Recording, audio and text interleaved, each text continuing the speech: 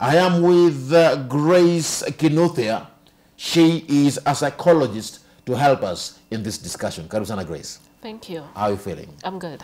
Thank you so much. Okay, thanks for having me. I appreciate it. I appreciate it. Okay. We are talking about mental health awareness and particularly reducing suicide.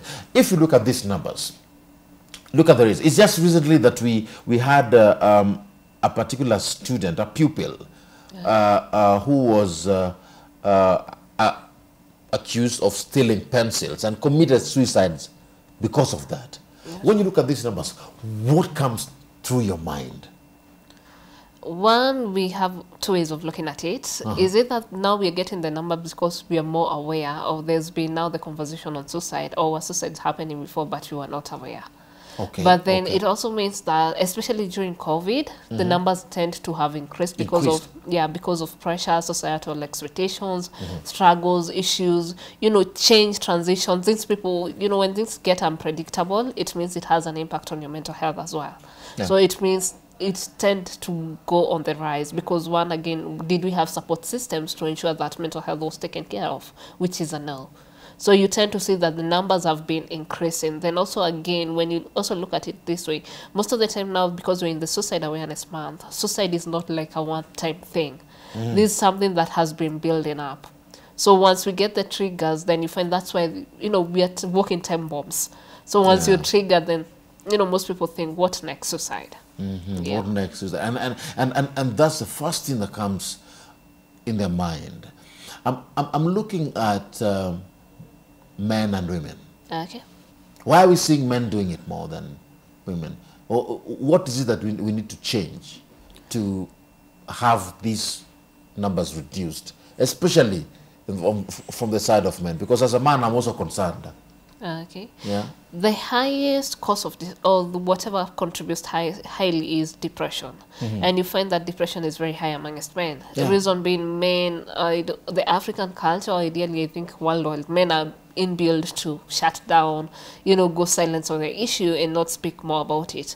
While else compared to women, for a woman, if I meet a fellow lady here and say hi, most likely she'll be, how are you doing? And I'll complain, the traffic 1, 2, 3, what, 1, 2, 3. I can meet a fellow lady and start complaining about the kids or whatever has happened. But men are built to be, how is it? I'm trying. I'm okay.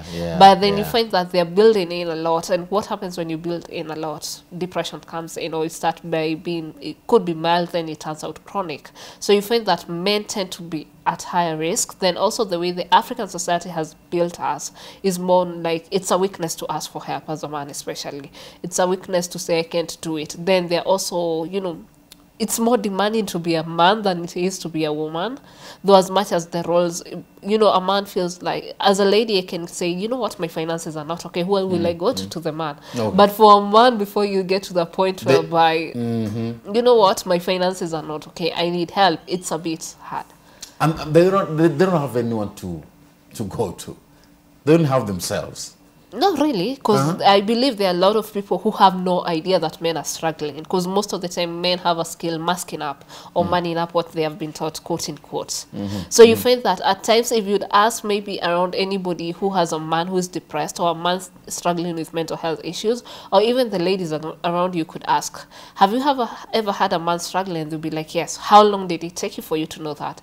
They'll be like, when they were breaking down at the end point. Because you find most likely men don't come straight forward and say, you know what, I'm struggling. For a lady, she's going to hit her toe and she's going to complain about it the whole day. Yeah. But I think maybe it's that men have not learned the skill of communicating and speaking out.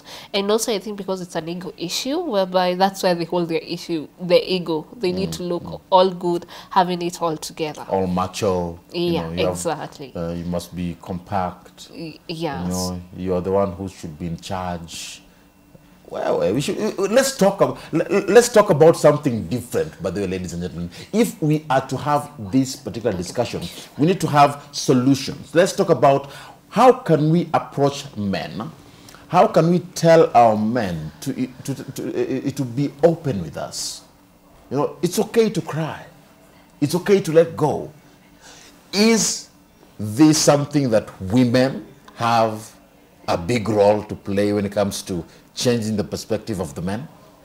True, because you find that I normally challenge men because there's this conversation whereby men most of the time are going to say, you know, you've empowered the girl child, you've left the men behind. But then most of the time you will ask, who is empowering the girl child? If I would ask you, who empowers the girl child? The whole society, everybody. No, it starts with women. Women started complaining from China. You know, the women Or international conflict. the women are the ones. Yeah, most so the women are empowering the girl child. Exactly. If you find that, it's very easy for me to jump even on the streets and see a lady suffering. I'll be like, no, something's wrong. You know, how can this lady? And that thing might disturb a lady the whole day, and even call somebody and come in and help. But for men, you'll just pass by, and that's okay. But most of the time, when was the last time you mentored a young boy or you thought you needed to step up for a young gentleman? You find that men don't do that. But then by the end of the day, you want to say inequality. You know, women are the ones who are being given more. Women are doing this, women are doing... But it's women who stand in for each other. But men don't have that thing. We have men that do that. But also you find that even us women are still the same people who are standing up for the boy child. And then we still need to convince you, the gentleman, to stand in for the boy child. So... okay, and I'm drawn from the psychological point of view as a psychologist. Yeah, I'm drawn to this narration where somebody hears a man saying, "I'm stressed, okay, I'm worried, I don't know what to do, I feel like giving up." They say, "Be a man. Be a man." yeah. That I am the woman in this house. You be the man. Is that what should be said? Is that how it should be addressed? Stress? No, because again, you find that mental health is it's like an illness, like any other. So if your man comes home and says, I'm having a headache, most likely it's like, can I get you painkillers? Can you rest? If you say, I'm having a backache, you need to get checked by the doctor. How comes we make it so different when it comes to mental health? It's because I think, one, there's lack of awareness. This whole concept, I think we started recently understanding. I don't know when was the first time you heard the term suicide? How old were you? Suicide? Yeah. I don't know. I can't tell. I can't tell. Mental health? Mental health, I've been hearing it like forever. Okay. And initially I was associating it with madness. Okay. And maybe that's when you're in campus or something, way above 18 or something. Yes, yes. So yes, you exactly. find that we have not been educated that mental health is an illness. Like, you know, the way you can have anything else in your body undergoing. And then it's chronic. You know, you've not been taught, like, this is a sickness like any other. So there's no way you say to a sick person, grow up, man up. It doesn't happen like that. You need to be empathetic. You need to look for ways to get for help. So for anybody else, when you come from the point where you understand this is an illness like any other, then it makes you more human. You sit down and say, how can we step in? How can I help you? So I think that's the first point. So we need to have discussions where we're asking each other, how can I step in? Yeah. How can I help you? Yeah. As a man, it's okay for you to do this. And then we will help the men. Let's talk about the women. Mental health, suicide rates particularly. We are seeing women, although the numbers are fewer than men, but it doesn't mean that it's not as important. Yeah, true. How can we also help our women in terms of reducing this suicide rate? I think, again, we should input mental health as a gender issue, whereby you see, when you talk about cancer, HIV, AIDS, etc., we don't specifically say, how do we help men with HIV? How do we help women with HIV? When we look at it generally as a health issue, I think the bigger question is, how do we step in for the society? But then again, because you asked about women, how do we support women? One, I think it comes from education awareness, because most people don't even understand. Like, when most people are undergoing a mental health, people don't know how to watch out when I'm being depressed. People don't know how to watch out when I'm being suicidal. I'm looking at it from this angle, yeah. Grace. And this is one discussion that I've had severally, where I've seen people ask about the men. It's all about men, men, men. And I rarely, unless you have, I rarely hear a discussion where we are saying that let's talk about it generally. All I hear is men reducing suicide in the men, in the men, in the men. Isn't that so? Yeah, it's the same Isn't thing. That true? Yeah, whereby also when you look at things that now contribute, most of the things that contribute to women being suicidal is gender-based violence. Yeah, so but then again you find that the flip side now of gender-based violence, people don't talk about men being, undergoing gender-based violence, GBV. Yes. They talk about women. They talk about women. Yeah, and suicides, we talk about men. yeah, not understanding it's something that happens on both sides. So then again, when you look at for suicide Exactly. in women, I think the question will be why? What's the common denominator amongst the women who have been committing suicide? Most of the time you find it's relationship issues, financial issues most of the times, and work stress related issues. Good. Yeah. Good. So you agree with me? Yes. So right. I've just said it's the flip side of gender GBV. On the flip side. Yeah. Oh, okay. Yeah. Now I'm looking at high school, the high rates in terms of our children, our school-going kids. Yes, you say as a society we need to talk about it. But what is the role of our education institutions, our education system, our learning institutions when it comes to this, suicide prevention and awareness? Because we had recently a pupil who committed suicide in school after being accused of stealing a pencil. Yeah. There's another who committed suicide after failing to acquire a certain grade in class. How can we reduce that? What do we need to do for our education sector? Okay, there's schools that have been open to having psychologists in. Personally, like we run programs in schools. There's schools that have been open to come teach our kids about the basics of mental health. Yeah. You see, like how you teach the basics about hygiene. There are people who have been open to integrate, be it once a week or something, which starts with awareness. Once these kids are able to learn, this is what mental health is, this is how I know when I'm stressed, this is how I know I can reach out to anybody, then it becomes easier for them to be able to recognize. Then when you give the soft skills, the life skills that we need, how do you know failure is not the end of life? How are you able to tackle challenges? How do you know if somebody accuses you falsely, it doesn't have to impact your identity? That's a them issue, not a you issue. How do you stand up for yourself? How do you seek for help? Or how do you, sit down and have this conversation? How do we even teach our kids not to bully each other? In terms of if somebody has stolen something, how do you report to the right person and say, hey, this is how, and even the conflict resolution methods, the basic soft skills that we need as human beings. So if those are integrated in schools, then we would bring up a generation where it has less trauma, less mental health issues, because people have the skills. Because if these are still the same things that we're struggling with as adults. Yeah. And even as talk about it, teachers in schools also need to have an approach towards it. Do you agree with that? Yeah, sure. And is there a way that our teachers can help our kids when they're in school? Because now, for example, in boarding, the parent isn't available. Yeah, true. It is the teacher that's available. How can the teachers also play a role in regards to how they interact with students? I think it begins with self-awareness. Is the teacher aware of mental health? Because you can't give something that you're not aware of. Yes. So if the teachers were trained to be, to recognize or to monitor these things, when once this is how you know somebody's sick, when they start coughing, the signs and symptoms. If every teacher was equipped in this, then it means that's the basic part whereby they're able to know a student is not okay, this is how I report. Schools have peer counselors, school counselors, and then they can take that further. Yeah. From the psychological perspective, because that's your profession, what are some of these scenarios that you've encountered during your time as you interact with people that have stood out when it comes to these issues of suicide case? And just to mention just but a few, and how have you managed to go through them and handle them, and how do we copy-paste that approach to the world, where we say, in cases like this, we need to do this and that? For me, the greatest thing that I've learned over time is life skills is key, or skills people need.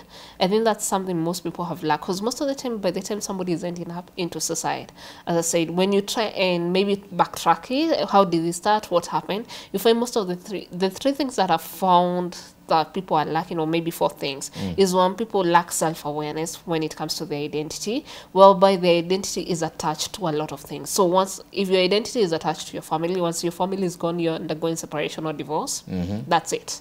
You feel like your life purpose is over. Then something else we've not been able to integrate in our society is self-care. We were never taught how do you create your boundaries, how do you take care of your mind, how do you take care of yourself. That's something else I've learned how to, people lack the skills of how to go by. The other thing will be transition. whereby people don't know. Like, for example, when COVID happened, we didn't have an idea. Like, when hard times come, this is how you transit, this is how you move very fast. Most people were confused, and people got into, depression, stress, etc. because things were changing very fast. We never got a warning in these things. Yeah, so another yeah. thing, when people lose their jobs, people don't get warnings. Like, at times you go to your work and you're told, in the next 1 week, we are retrenching people, and that's it. When people undergo things like death, there's grieving process. So transition, most of the things, people don't know how to transition from one stage, or we don't have the skills to enable us transition. The other thing that I found now leading to suicide is finances and relationships combined. So you find that most people, or even stress and depression, you find that most people are going to end up depressed because they lack financial management skills. So you ask them, why are you stressed? But when you follow up, it's because I don't have money. So even if you take this person through therapy, even if you sit them there down like for a whole year, if they don't have money, they'll never be okay. Because they need, be it entrepreneur skills, how do they get their money or things in order? That's what they need to learn. When it comes to relationship, if somebody is not in the right relationship, or they don't know how to be in the right relationship, you find even if you sit down, talk to them, and they're still in the abusive place or toxic place, or they don't know how to handle it, then it's a cycle. Yeah. And do you have those cases that you've interacted with? That's what we do for a living. Yeah, so you find that those are the common issues. Every time somebody walks in, I was even telling a friend the other day that most of the time you can even, like, there's a season, especially from July going downwards. I think it was mostly relationship issues. Okay. And we were speaking with a professional, and like, okay, I hope today we can get something different. Okay. Yeah, other than, like, today we get a different channel. Because you sit down and every day the relationship, and you're like, okay. You're not becoming a relationship expert. Yeah. By the end of the day. So you end up specializing with one thing, but you find that most of the things, that's what has been happening. Now, Grace, I want us to narrow it down. Okay. Let's bring it home to the family, to the basic level, Okay. where we are looking at an interaction between a parent and a child. And we are looking at changes, because you mentioned awareness, etc. How should we address suicide rates at the family level, from the home, where we have people who stay together every single day? It starts from communication, which is key, conversations. When we're teaching our kids, I'm a parent, no, by virtue of that. When we're teaching our kids whereby we're teaching them hygiene, we take time to teach them, this is how you wash your hands, this is how you do 1, 2, 3. Yeah. When we're teaching most of our kids about sexual health, reproductivity, we take time to do the whole disclaimer. Of which there's some families that have a problem with that still. Which is it? There's the importance of that. Or either way, when you're teaching your kid, like, stranger's danger, how to protect yourself, like you say, are we able to start these conversations from the basics? Be it even 3 years old. How was your day? And the child will say, good. What made it good? You're starting that conversation, and the child can say, bad. What made it bad? And if they're not able, because we also learned something interesting I've learned for adults. Most adults only know emotions, good, bad, okay, fine. And if you ask them anything past that, beyond that, they don't know how to label their emotions. But if you were able to go down for the kids and teach them how to label their emotions and teach them why. And it is not small talk. It isn't. It doesn't mean you don't have anything to say. You're just concerned. You're trying to make them open up to understand themselves better. Yes. And when they're able to do that, if they say, I was frustrated, what made you frustrated? A certain kid did 1, 2, 3. Okay, where do you think they did that? What was your role in it? And they can say nothing. If they say nothing, maybe if you see there was a role they played, you empower them enough to, have that conversation. And if they feel maybe bullied, their esteem is down, that's the part you start training them how to have a better esteem or higher esteem. So that by the next time they're feeling frustrated, they're not struggling. How do I go home and say I was frustrated? But because there's a conversation that started early enough, they know if I'm frustrated or if I'm feeling helpless, I can always call somebody and they will listen to me. Because most of these young adults or teenagers that are struggling is because that is not a conversation they've ever had.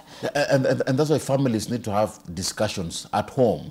Talk about how their day has been. Talk about how their mind, how they feel. Talk about sexual issues. Talk about sanitization. Talk about everything at home. Yeah, true. So that if your child goes through something in school, they'll be able to come and tell you that, you know, mom and dad, this is what I've been going through. Yes. Because you started it at home. And it's very important because you find that your child will never be bullied. Your child will never be harassed by a police because they know even if I make a mistake, home is a safe place. I can go admit at home I made a mistake and there's no shaming, there's no bullying. I won't feel guilty about it because home I have people who are going to sit down and correct me and tell me, you know what, yes, you made a mistake. This will be the consequences, but how do we learn to do better? Yeah, yeah. Now, Grace, let me know, because families are different. Yeah, true. Yeah, and sometimes having these discussions isn't as easy as we make it sound on TV. Talk to a parent today who is wondering, how can I reach to my child? Because some parents have the struggle. I'm trying to reach out to them. I've tried. Nimemuuliza maswali, I've asked him questions, I've tried to engage him, but I'm not reaching out because some say, he's just an introvert. Yet we're seeing children committing or completing, as some say, suicide. Is it possible for a parent to detect it on time and handle it amicably? And how can they do that? Yes, it's possible. One, you need to learn your child, because anybody who is, most of the time, they're always the signs, they're always the symptoms. You need to be attuned to your child. You need to be attentive to your child. You need to pay attention of the small things, and you need to offer that safe space. And this only means that it doesn't. At times, also speak about your rough days at work. You know, to your child. Exactly. It doesn't mean necessarily you're trying to vent them out, but you can speak to them, you know, when you know the boundaries of how you're supposed to represent yourself. At times, our kids don't think we're struggling as adults. You know, the kids will look up to their parents as perfect human beings. And for them, the greatest issue is, how can I be like my mom? How can I be like my dad? Yeah. They have no idea. Yeah. So they feel like if I come to you, you won't understand. But are you able to say, at times work is, but this is how we manage it. And they're able to come back and ask, this is what I'm going through, how can I manage it? If you feel you're not understanding your child, at times you can even walk in for family therapy or counseling or etc. With the child? With your child. And start that journey together. Because it's never too late. Okay. Yeah. Is it possible for a parent to pick up suicidal tendencies from the child? Yes. From home? Yes. Okay, most of the time, if you learn your child is acting differently, if you learn your child has been stressed, if you learn your child is having a hard time maybe they don't want to go back to school, they don't want to engage with certain family members. Yes, you see, with the part whereby they say no and you think, no, you're just being spoiled. That conversation, if they say no, are you able to sit down and say, why are you saying no? If they say, I don't feel like talking about it to you, can you offer, can I get you a professional? Or can you talk to your aunt? Who are you comfortable speaking with? Because maybe they're now 16 and you've never had that conversation. So it's not something that is going, you know, start into it and they're going to start opening up. And they're going to say, you know, when you're 7, this one. But if you offer them, and also it's been mature enough to understand, I can't do it. If I can't do it, I'll allow somebody else to do it. So who are these people that parents should feel free with to allow their child to talk to? Because I'm looking at a scenario where a parent is asking themselves this question: who is the best person to talk to my child? And they're confused. So they end up doing nothing and they end up wanting to address these issues on their own. So one, you can ask your child, I think you're undergoing something and I'd like you to talk to a trusted person. You can come to me, you can go to a teacher, or you can go to a professional. Once you offer those, then family are different. There are people who have good family structures. They have good sisters, brothers. You can go to your aunt or your uncle. So you can offer the child and the child can say, okay, yes, I'm going to speak to a certain aunt. And the aunt thereby can decide, you know your family and you know how the level or capacity people are capable of.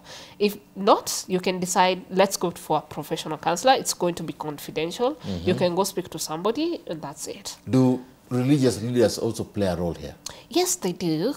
I know there's this conflict between professionals and religious leaders, but then again you find that, do you know when suicide was very prevalent or very high, when the time COVID we never went for churches or something, the only some of the people are holding it or they have faith or hope, it's because they're able to go to church. If you take away their, religion out of, they don't have anything else to fight. There's somebody who's struggling and woke up today because they know God exists or their higher power exists, whoever they believe in. And that's what's keeping that person going on. Now, some parents get a complaint from a child. Say, Dad, I will kill myself. And the parent says, go do it. I'll bury you and we'll move on.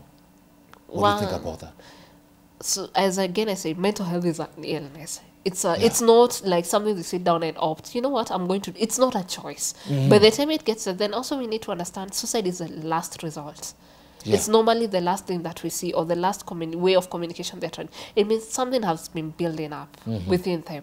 It's been long term and you are not able to pick up. So this is the end part whereby you're seeing, you just seen at the tip where things have been there down and it's just showing at the tip. So I think the thing would be, are you able to, one, it's an illness. They didn't choose, like they didn't wake up today and decide, what do I want to do? No. Once you understand you're dealing with a sick person. It's a process. It's a process. Then that becomes easier for you to know a sick person needs to be in hospital. So do not address your child like that. No. Not even your child, even your friend. Even your friend, anybody. It's an illness. And something else you need to know, that person is a danger to you in the society. What if they decide they're going to suicide bomb themselves? You're also involved if they decide to do it in the house. What if they decide they're going to do it with the other kids or whoever?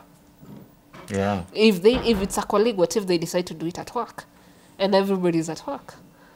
So once we understand there's an illness and we need to seek for help and ask for help and tell people, you know what, this person needs support, let us give them the right support system. Now, I want us to bring this discussion to a close. Let's go to the workplace. We've seen people commit suicide because of work. How can we help here? Again, having systems in the workplace that allow us to communicate, having HRs that are able, who are empowered enough to notice these things, having supervisors in managerial positions, people who are able to be empowered. There are also workplaces. There's one that the UK just came up with, whereby they have established systems in the workplace and they train people to do that. And I think it's also been replicated around in Africa, whereby we empower people in the workplace, whereby they're supposed to just learn how are you able to create a non-toxic workplace, a place that is able to have mental health integrated in the workplace. Especially the C-suits. Because they are mostly given so much stress, the C-suits kinds of people. So we need to have a department in every institution that talks about, that does counseling and guidance. Yeah, we also need to have whereby the workplaces whereby you need a mental health report to every year. You need to have attended maybe sessions.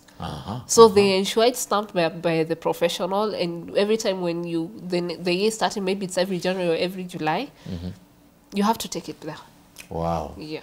I want us to bring this discussion to a close, and I want to give you time to have a final word. What would be your parting shot? And I would like you to talk to all Kenyans who are watching you this fine Monday morning, especially the youth. That is your camera, your parting shot as we bring this discussion to a close. Okay, I'd say again, as Odin says, suicide is an illness, or mental health is an illness. Seek help. It's an emergency. If you find somebody who is undergoing, who has suicidal tendencies, suicidal thoughts, suicidal attempts, that's an emergency. And it's okay not to be okay. You can always reach out.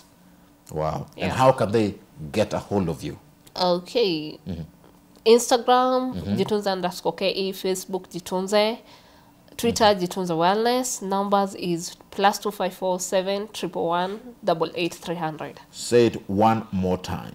+254 711 188 300. And of course, on Facebook is at Jitunze. Yeah, Jitunze.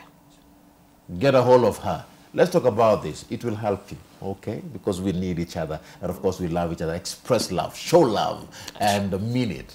Yeah? True. Love is what makes the world go round. Exactly, it does. Grace, thanks so much for coming. I appreciate it. Thank you for having me. Right. And of course, that brings us to the end of this morning conversation right here on matters concerning health. Remember, it has been all about suicide prevention and awareness. I hope you've learned something. I sure have. My name is Ram Aguko. It's been a pleasure being with you. We're taking a short break right here on Y in the Morning, but we'll be back with more in a bit.